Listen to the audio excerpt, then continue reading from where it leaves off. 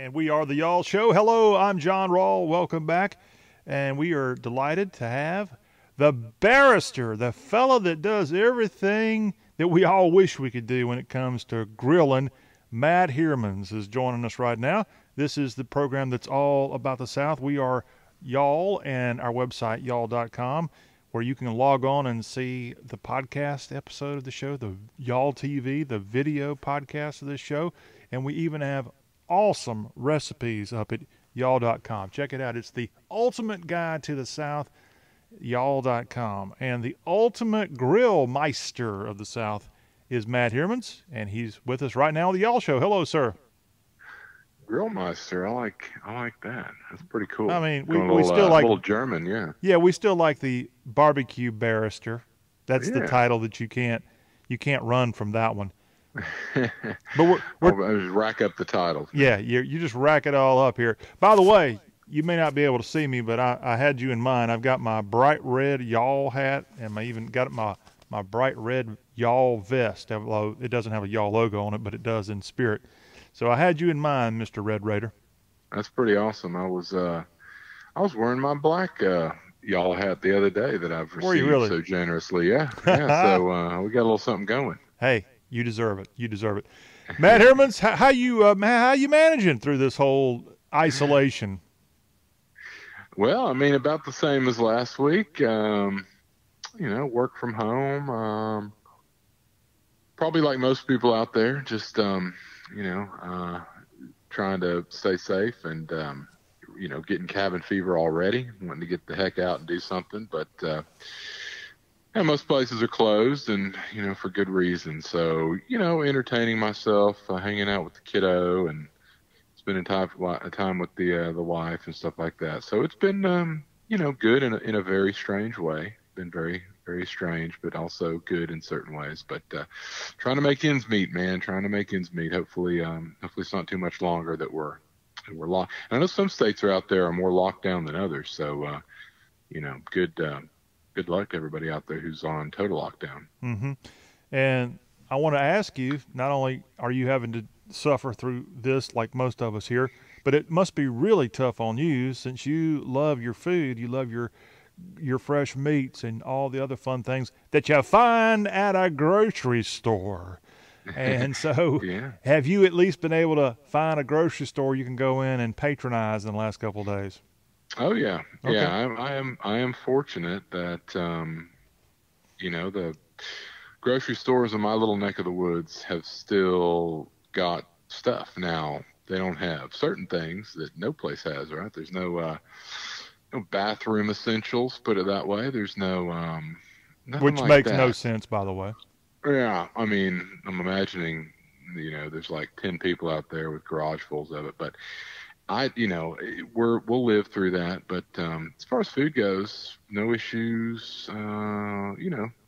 Not the best selection, but again, not complaining. There's been plenty of different meats and things for me to go look around for and cook. So got a fridge full, and so fortunate. I know some places have less than others, and I guess if there were certain things I was particularly looking for, they've closed down the meat case, for instance. Really? I think that's probably, my guess is that, for people, they don't want, people touching meat and, I guess potentially coughing onto meat or something like that. I guess that's probably the precaution they've taken. So everything is kind of prepackaged, pre-shipped into the store, which changes a lot. But again, I think in times like this, I can find meat out there that I can cook. I'm not complaining at all, and it's probably for the best.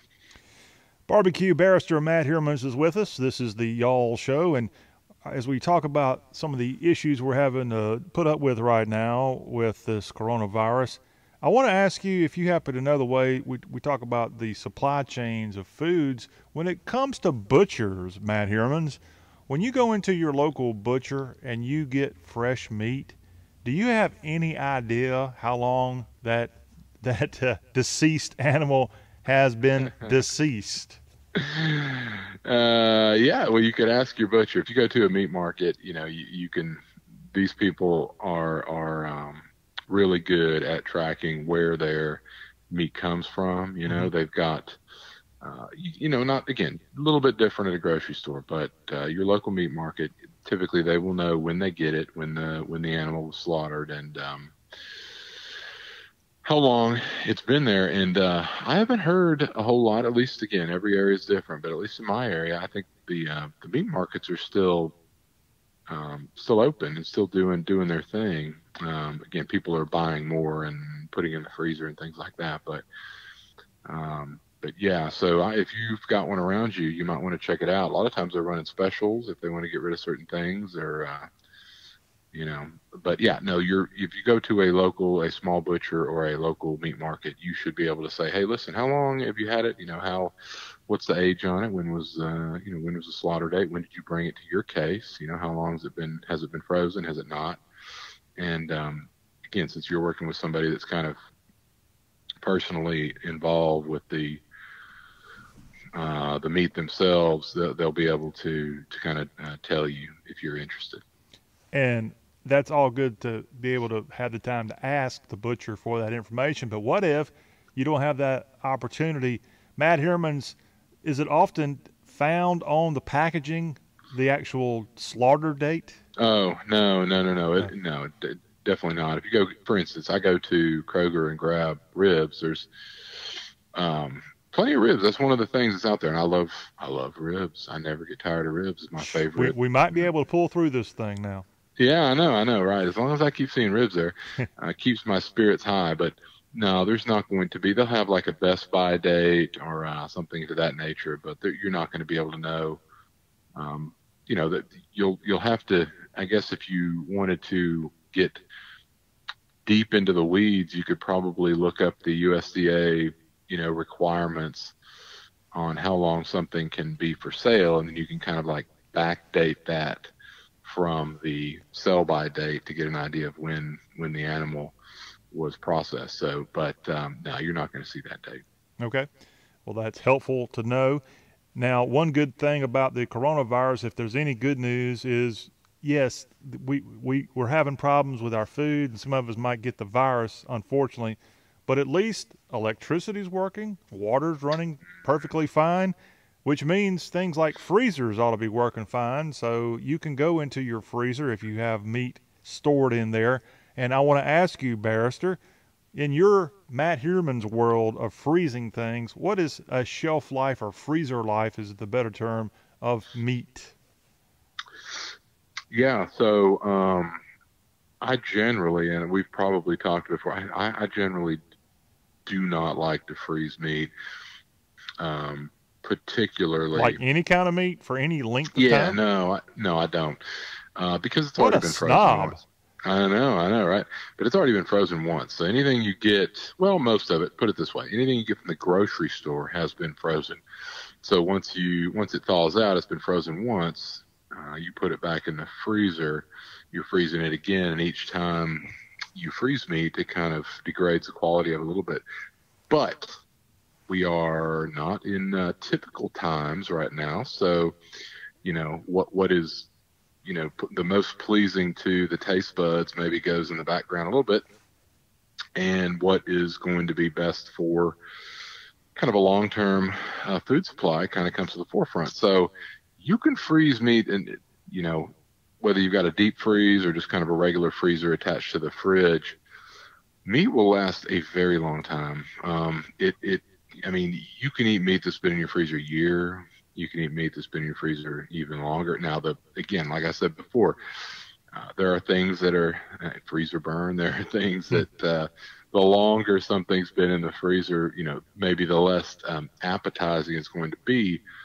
But the shelf life is very, very long. It just depends on what taste or texture degradation you're willing to put yourself through, and that, of course, if we get hungry enough, things start sounding pretty good. So the answer to that is a very long time. Most meat can go over a year. If it's cooked, okay. So it's a little bit different. Let me make this qualifier. Meat that's been cooked and then frozen, that's a little bit different. that may not, that'll last a while, but it's a little different when you have raw meat that's hard as a rock, frozen at the bottom of your deep freeze. That can last a very long time. Even processed game meat will last, at least a year. So you're good. You're good on that. I mean, if we're not out of this deal in a year, then we're having totally different conversations. In fact, we might be doing this show via smoke signal in the woods somewhere. Yeah, I'm all for that if you want to join me there in the woods. Speaking of game, as we go to our grocery stores, Mr. Heermans, some of the prime meat choices we want may be gone. It looks like your ribs are around, and that's good news for you. But let's say you want some good ribeye or a hamburger meat that you want to take home with you, and those items are currently out of stock in your local grocery store. I found when I was in there the other day, Matt Heerman, something that I don't often see, but maybe because nobody buys it, that's why I saw it, and it was one of the few meat items available. And I want to get your take on this. There's a company called Manchester Farms that produces quail, and they freeze it, and you can cook up quail. Have you ever had frozen quail or quail, period? Yeah, I have had quail. In fact, I am a big fan of quail. Of course you are. Well, it's an animal and you can smoke it. So no, I am a. Somebody tried that with a bat, and that didn't turn out so well with this coronavirus. No. Let's. I'm gonna steer way clear of bats. Not my favorite. Have never done it. Would not recommend it. I'm going on the record with that. But no, quail is a tasty little bird. It's kind of a. Have you ever heard of squab, John? I have not.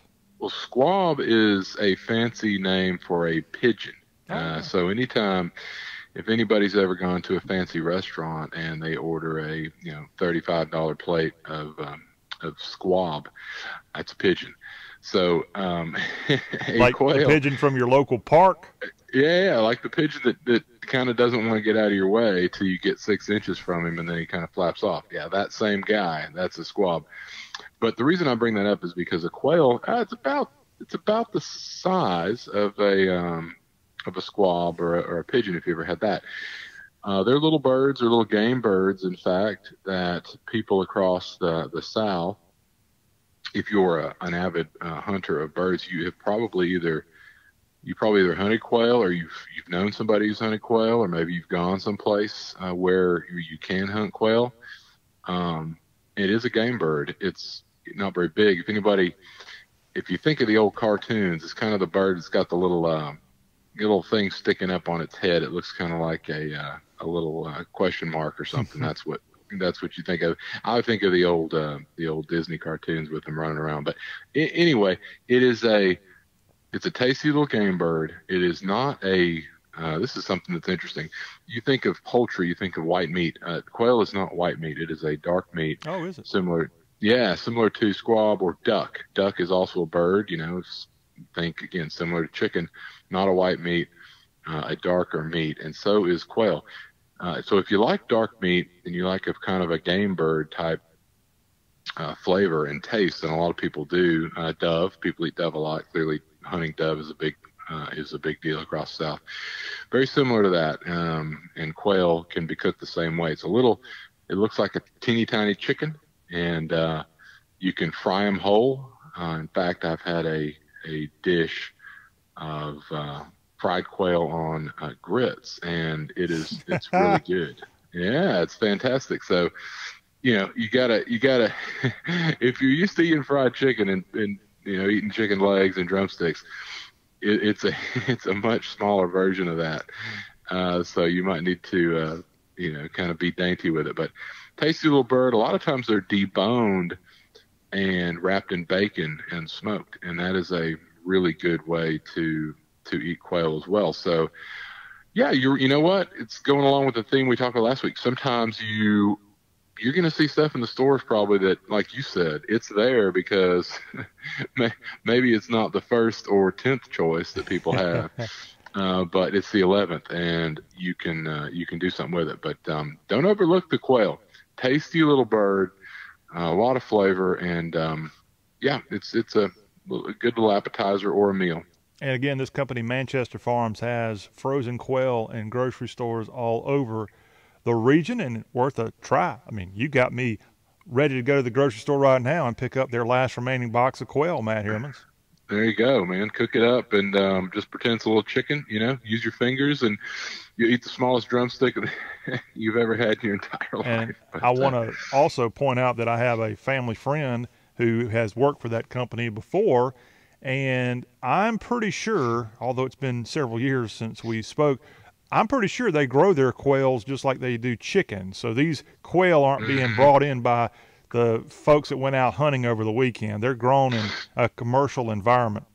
yeah, oh yeah. And I'm sure you're right, because there are quail farms across our region, and they're raised for that purpose. They're either raised to be processed for people to eat, because there are people that eat them, of course, or sometimes they're raised to be released onto land to hunt. So yeah, it's little known business but big. Give the quail a try. Yes, and we encourage it, and it's actually supposed to be very healthy for you as well. So quail, yes. We are all about the quail. Quail, yeah. Yeah, right. quail, yeah. All right. Matt Heermans, we're not done with you. You hang on, Mr. Heermans, because when we come back, we're going to go to Yall.com. There's some very tasty recipes that have popped up there, and I just got to get your take on it. We'll have more of our conversation with the barbecue barrister and the quail meister, Matt Heermans. That conversation continues after this break. Stay with us.